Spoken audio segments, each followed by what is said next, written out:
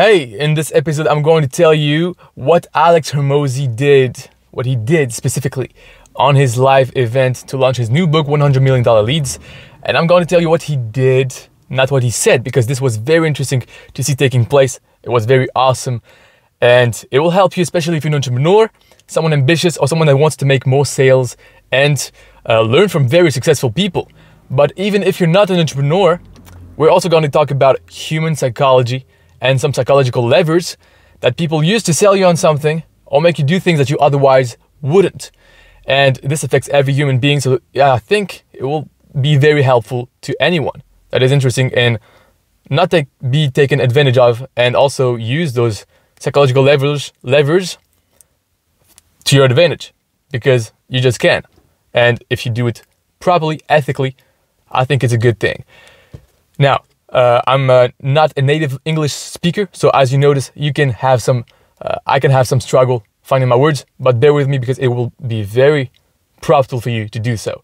So here's the plan. We're going to be talking about what I learned from Alex Hormozi, what he did on his live event, the 4 most important things he said, and the lessons from the book Alex Hormozi always makes content about on human psychology, which will prevent you a lot of mistakes and dangerous misjudgments on your day-to-day life. And if you're new here, my name is Ivaldi Sako, Ivaldi Sako as a shorter name, founder of Origrowth.com. We help business coaches, experts to attract high-paying clients every month on autopilot with our automated client attraction system. If you're interested in that, there should be a link somewhere. You can just find us, and maybe there's a wait list on which you can wait and maybe know more about our system. Now, this podcast will serve you tremendously because what I do here is I just condense information that I learn. I just learn through entire books that I read, masterclasses that I take, courses, and my experience. And I just tell you all about it here on this podcast to help you learn faster, succeed faster, better your life.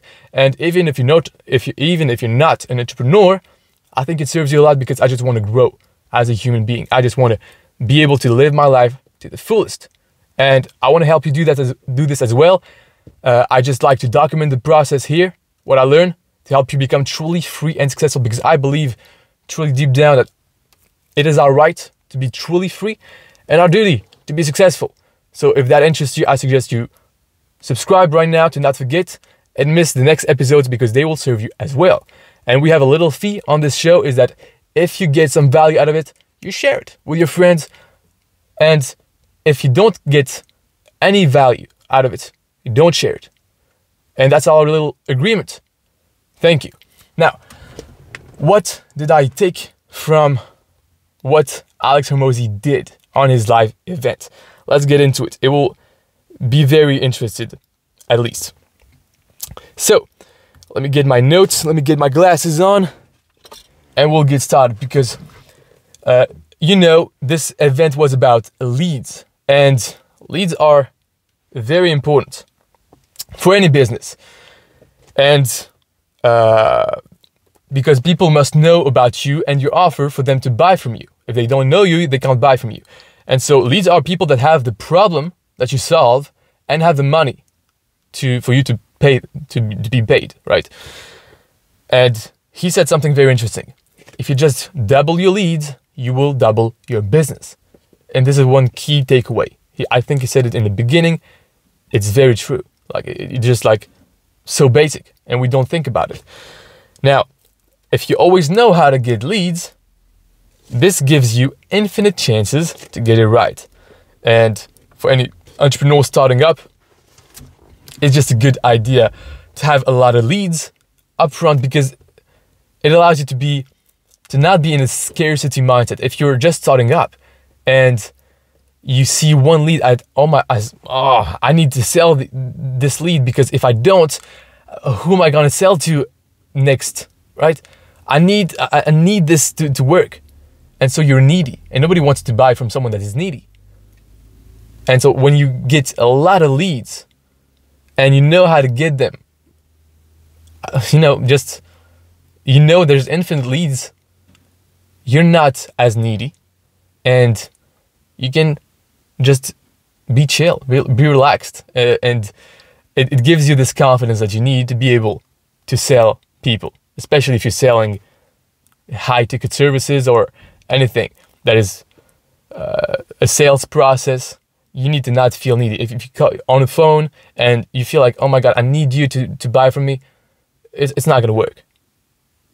People, it's just like if you go talk to a girl or a man and you feel desperate for them to be in a relationship with you, they're just going to be afraid, right? They just don't want it. It's just not appealing. So if you know you have infinite possibilities, this gives you the confidence, right?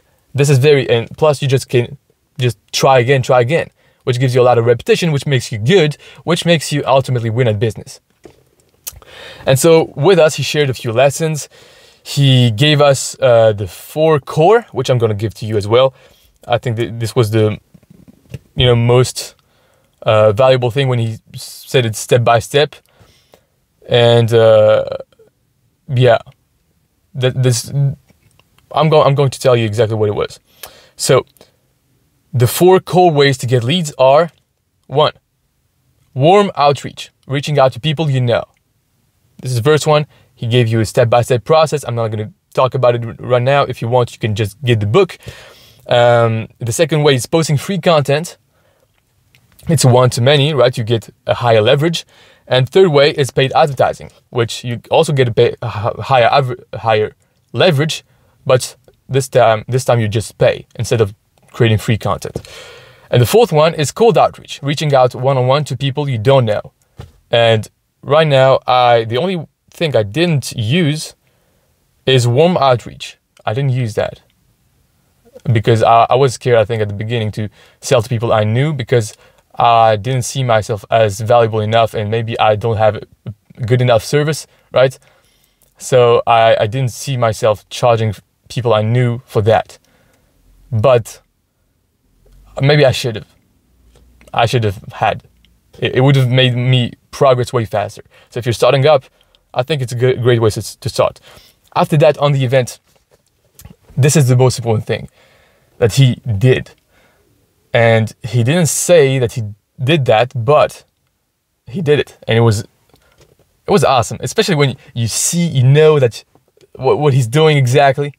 And you say, okay, I know what you're doing, and it's working. And it's working even on me. It's great. So he told us about all the systems that he had, because he told us, and he marketed that a lot. I have a big surprise coming for you. And I've been working on this project for the past 4 years. It's extremely valuable. And even for people that have not started in business yet, I will make sure you succeed as well. This is what he just really emphasized this point. And then he told us what was this secret project, and he told us all of what it contained, right? All of the stack. And so he told us about the lead magnet mastery, the first 5 clients framework, the Hormozi media content method, the cold outreach method, the advertising method, the referrer playbook. All those things are like with a lot of step-by-step processes, which each one, he said, okay, so in this system, in this big surprise, you will get the lead magnet mastery worth $1,997, right? And something like this, I don't remember. And so he said that for all those systems, and he just added the systems. It was more and more valuable. He just completely sold everyone on this system. Everybody wanted it. And at the end, he said, okay, but the total value of this is $10,192. But you're not going to pay that. Because today, I said you were going to get something special today because you're live with me. And I want people in the future, when I say I'm going live, to come. Well, this time you're gonna get that not for $10,900, not for $10,000, for $5,970, something like this. And it will be totally worth it for you to pay that. It will be a bargain for you to pay that, but you're not gonna pay that today. And everybody was saying, okay, he's going to make an offer so good that people can't say no to. And they were saying, okay, he's going to put it at $1,997. And some people were saying, no, he's going to make it even better. He's going to make it $997. And so he went on, he said, you're not going to pay $2,997. You're not. And so you're still going to have an investment. And so he made us all believe that this was going to be an investment, which it is, but it was not a monetary investment. He did all this, and people were here ready to pay $5,000. I saw a lot of them ready to pay $5,000. Some of them ready to pay $2,000, and a lot of them ready to pay $1,000. Completely ready, and they were in. But he did something even more, and I knew that from the beginning. I actually even wrote in the chat. I was like, guys, it's going to be free. And it was. He said, like, you're not going to even pay that. Even it would be worth it for you to pay $5,000. You're not going to pay that today. It's going to be free. I love you, Mozi Nation. It's how he calls his audience if you're not familiar with him. And it was insane, right? It was insane. And what he did right now, doing all this, is that he sold, just like he was going to sell a 5,000 package, he sold like his breath away. Like he completely sold. He wanted to increase so much the value of this, and he did. It was highly, highly, highly valuable, up to the point that people were here willing to pay $5,000, and yet he did it for free. And while he increased the value so much, he didn't increase the price. What he did is that his value that he increased so much transformed into goodwill. And this is insane, because when you do that, the marketplace will reward you. And I bet he was rewarded with his next thing that he said, okay, at the beginning he said, I'm going to give you the system, and I'm going to allow some of you to help me on my mission to make world top business education accessible to everyone. I think this is their mission. And he did that in this way. The way to help him on his mission was to get his book. And he told them, okay, you can buy a package of 3 and give some to other people. And this way you help people know how to get leads. And you actually help me on my mission. For those of you who are more privileged, who are not in a hard financial situation. And he gave us the option, right? He was like, he didn't use any goodwill on this event, I believe. Like, it was all like he was giving away stuff. And plus, when you could buy the package of 3, you got his hat, one of his hats, acquisition.com hat, right? The ones that he only has and his team members. And he gave the meaning of this hat. And the meaning of this hat was that he even like put more value on the hats than on, that was a bonus, than he did on the package of 3 books, right? The 3 books was for people to help him on his mission. And because they were worthy of his hat, he would give one away for them. And so the meaning of the hat was that at the beginning, in his early stage of entrepreneurship, every single business he started to make a hat, right? It was his hat first, because he said that it was the only tangible, the only real, the only thing that made his business real, right? And it was something that he could touch. And every time he started a business, the first thing he did is make a hat with his logo on it, right? And so it was kind of a ritual, right? That he did every time, and which also gave him like good luck, because he ended up succeeding. And it was a way to say, okay, I'm worthy of this mission. And he gave us his values at his company, what he stands for, and only the people that stand for that would get 3 books and give 2 away, or even get 10 books, because it was like 2 different possibilities. 3 actually, get 1 book, get 3 books plus 1 hat, get 10 books plus 1 hat. And then he gave such a scarcity, like such a high scarcity, because he was explaining it like very well. I prepared this event in advance, right? This is what he said.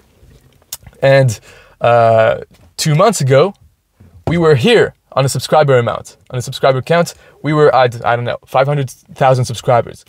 Except right now, we're at 1.5 million.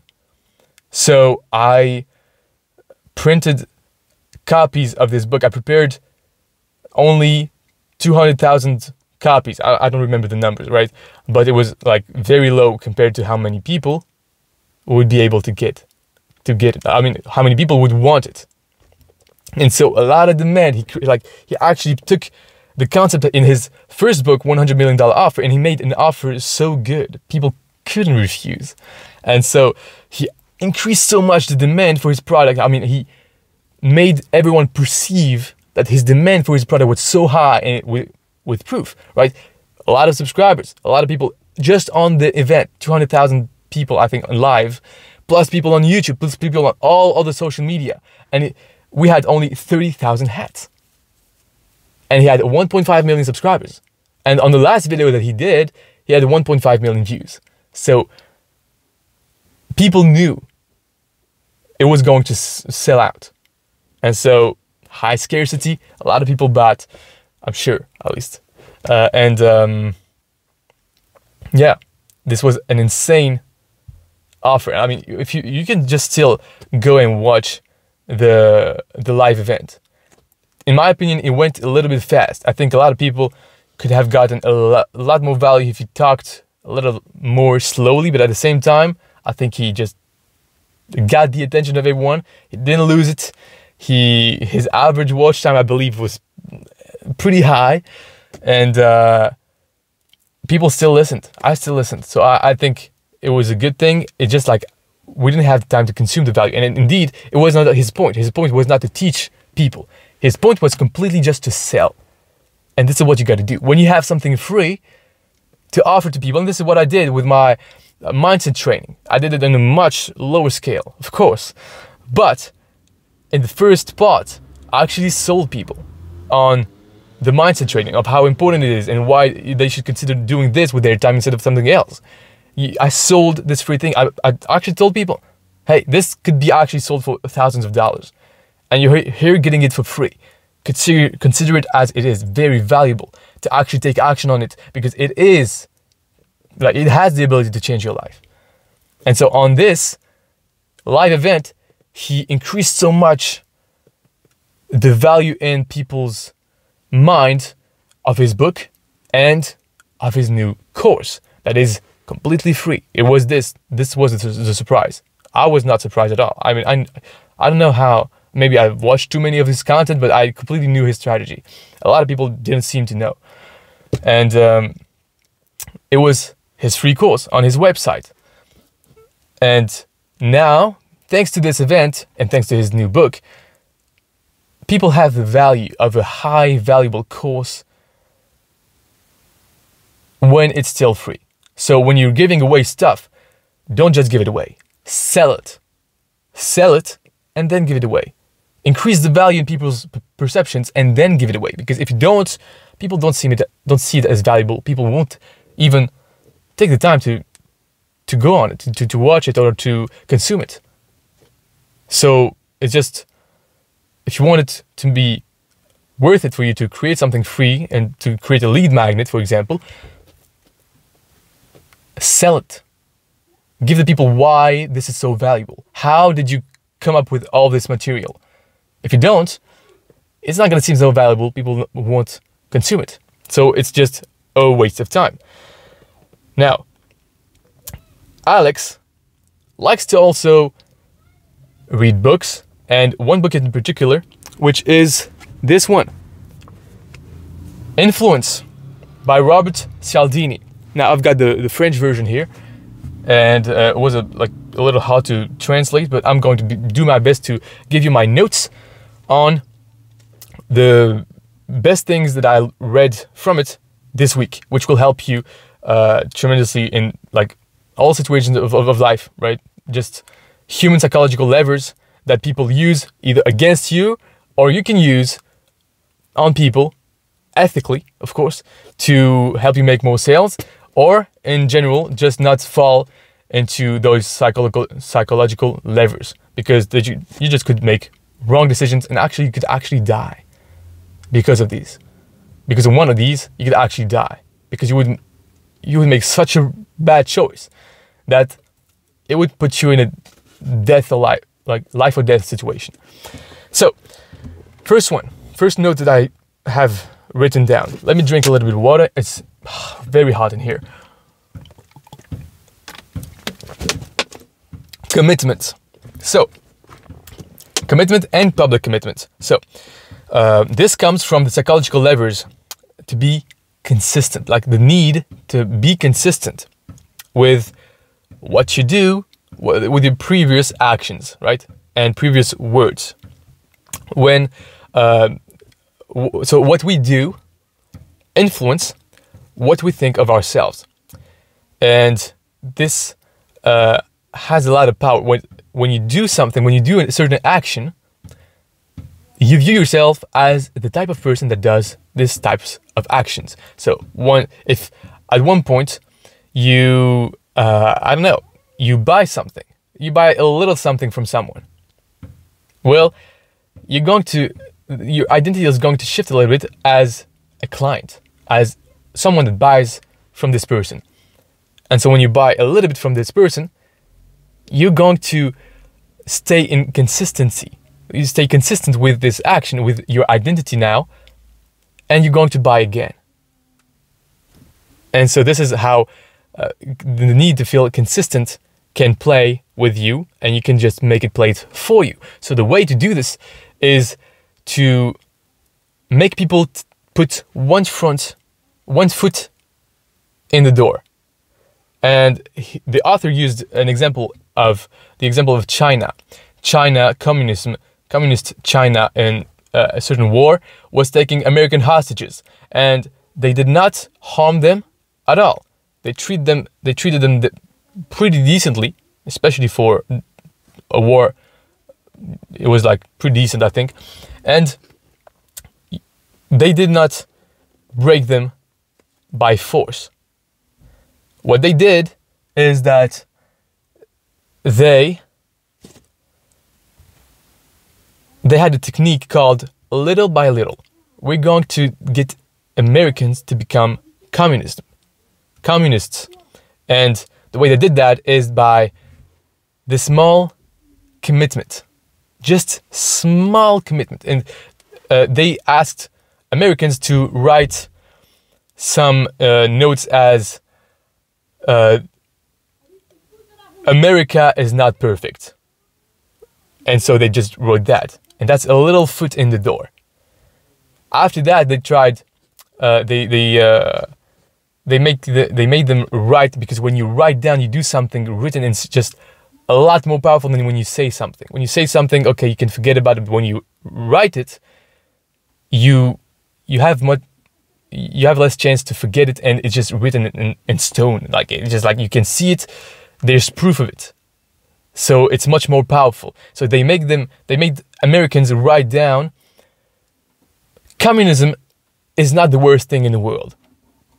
And so this is a little foot in the door, like tiny foot in the door. And next thing you know, they had Americans saying on video on public, that, you know what?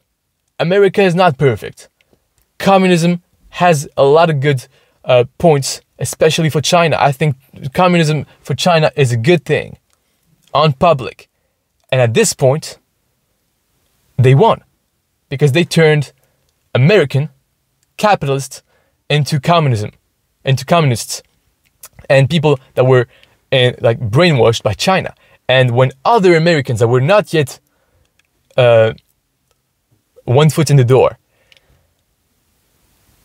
they were influenced by these Americans that they saw on TV. Because once they saw that, they noticed, well, he looks like me. And this is the psychological lever of social proof, and social proof works better when people are alike. If you see someone that looks like you, comes from the same background as you, has the same values as you. I'm an American, he's American, and he's saying that America's not perfect. I think he might be right. And so once you start thinking this, it gives you the internal, it makes you do an internal choice. And this is another psychological lever, internal choice. When, for example, you want your kid to behave well and to not lie. All right. You want to teach your kids that lying is bad. If you go about it in the way that you're going to punish them if they lie, hey, Johnny, lying is if I catch you lying, I'm going to punish you pretty bad. And if you say that to your kid, he's not going to lie, but he's not going to lie when you are here. So when you're not going to be here, he's not going to have the external pressure, the external thing making him do this choice.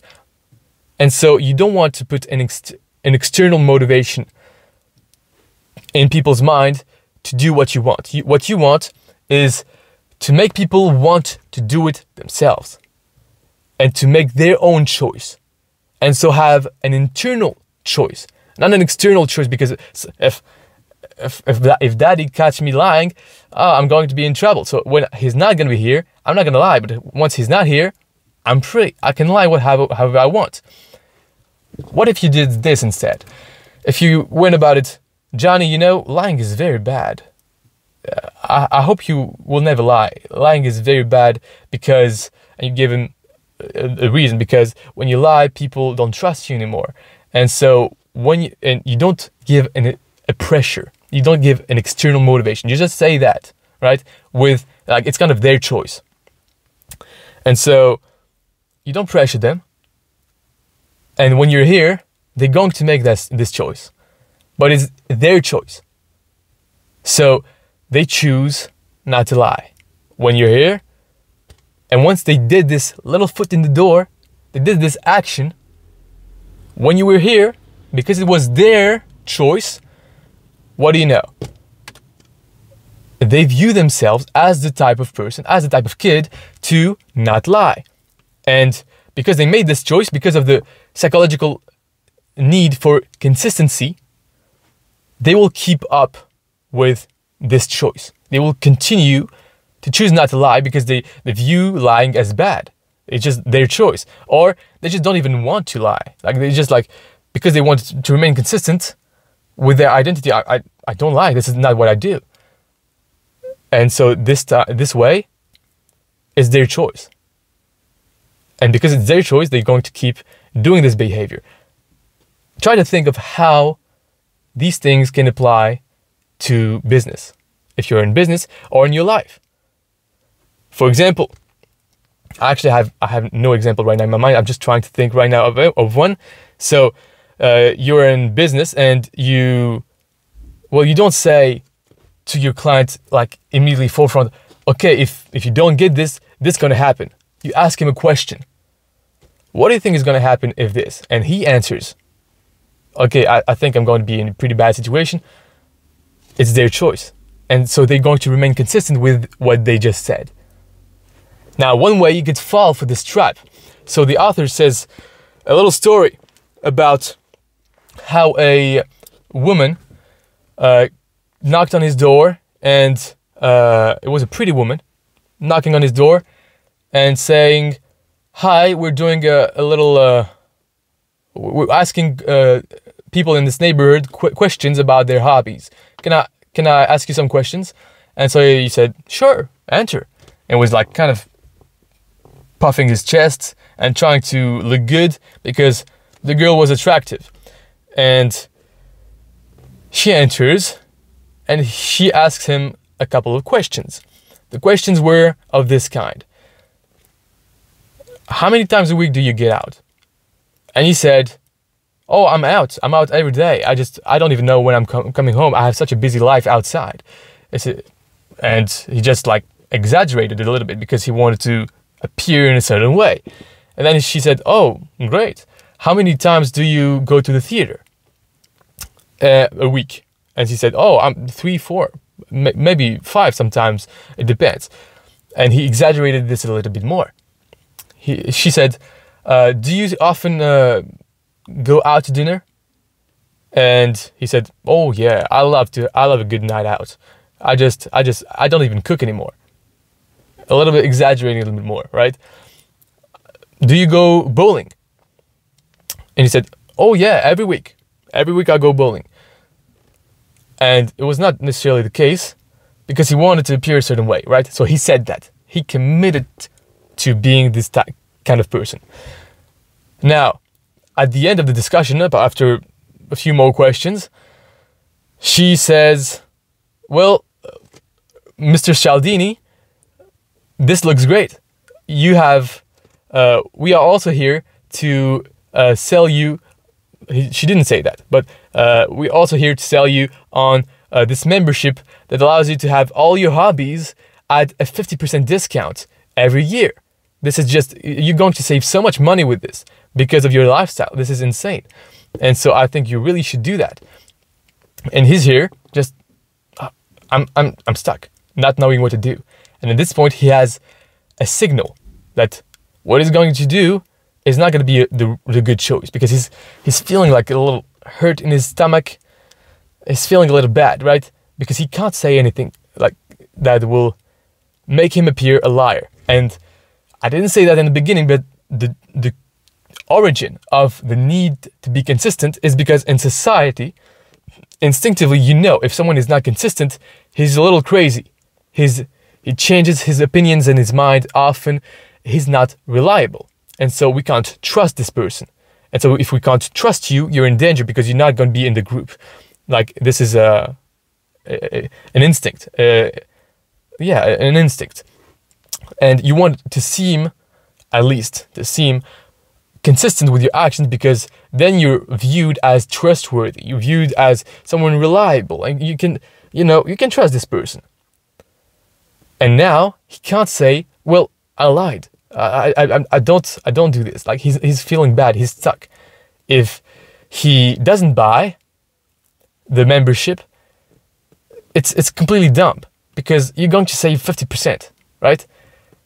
And if he says the truth and he doesn't buy because he says the truth, he's going to be a liar, and he doesn't want to be appearing as a liar in front of this pretty girl.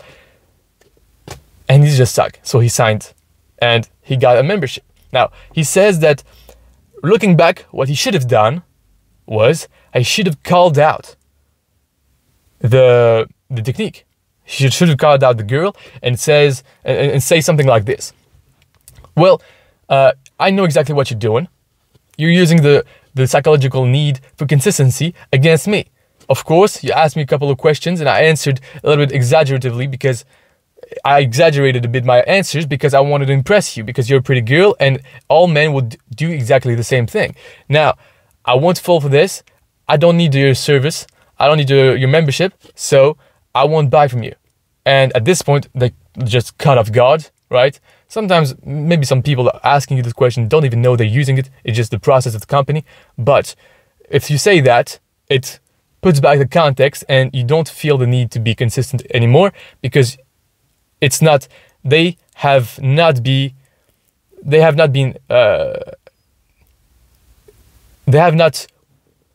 well, because they used a psychological need against you. So you don't feel this need anymore, right? Because you feel like they cheated. So it's just right that you kind of replicate this against them and cheat as well.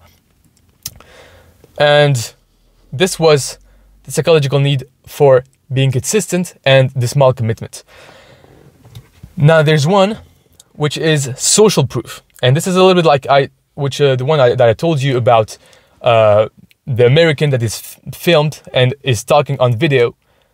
He's a social proof for Americans. If he thinks this, his American is like me, I should think this as well. When you have a lot of people leaving a review on Amazon, you think the more review there is, the better the product should be, right? Logical. If a lot of people think I'm good at sports, well, I should be good at sport because everybody believes that. So it's it either reinforces your belief or destroy a false belief. So if you thought you were good in math, for example, and then a lot of people tell you, oh, no, you're just completely bad at math.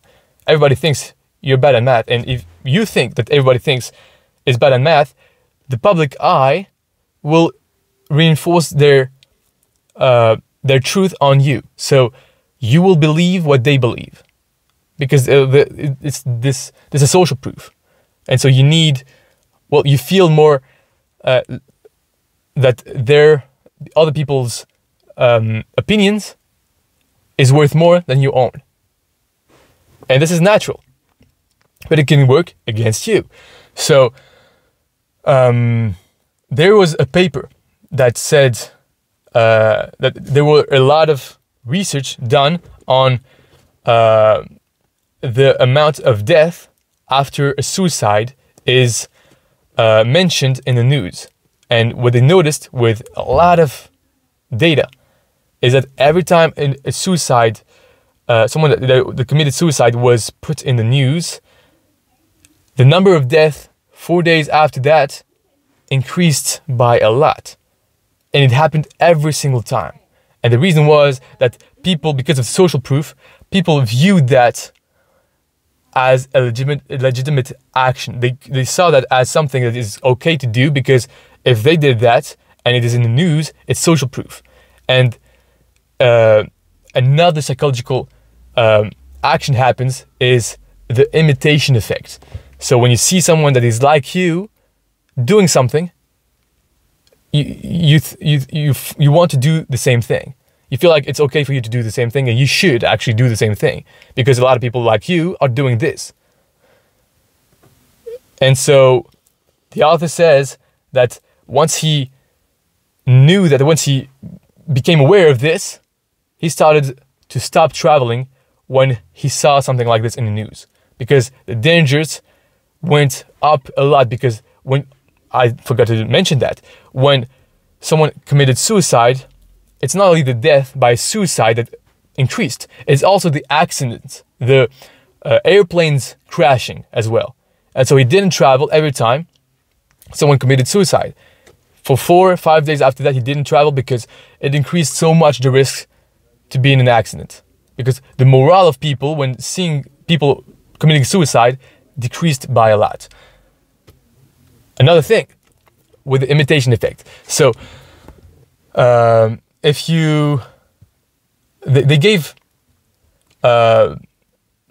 they wanted to help children stop being afraid of dogs.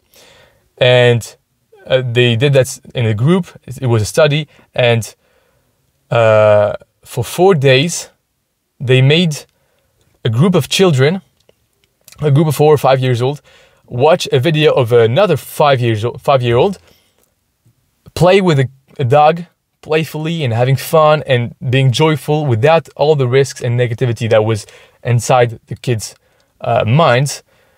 As okay, this is a dog, this is like threatening and everything. When they saw that for 4 days, the 5th day, they went with the dog and they were completely like playful, and they didn't like do anything. They were not scared anymore, because they saw themselves doing this. If this person can do it, so can I. And so this is a way where if you are afraid of some circumstance, you can actually visualize as well. You can visualize yourself doing this and make yourself believe and have this social proof that you can do it. If a lot of people like you can do in public speaking, and you see that there's no bad negative consequence or negative thing, and you get used to that for a certain amount of time, your mind is going to start believing that, oh, I should be able to do this as well. So you're going to take action, and you're going to become more comfortable. And this is the way you erase any fear. So these were psychological levers. Please use them ethically. And don't try to, because when you will do that, it will inevitably come back at you. Like, honestly, if you sell someone that you should not be selling him, if you see an opportunity to sell someone which is not your perfect client and you don't know if you can get them results, it will come back at you because they won't get great results. And if they don't get great results, they will do negative word of mouth, which is the worst thing that you can have happen for your business. Anyway, I hope you found this valuable. If you did, please leave a like, subscribe to not miss the next episode. And if you got some value, please share the show, pay the fee. And yeah, I'll see you in the next episode. Bye, take care.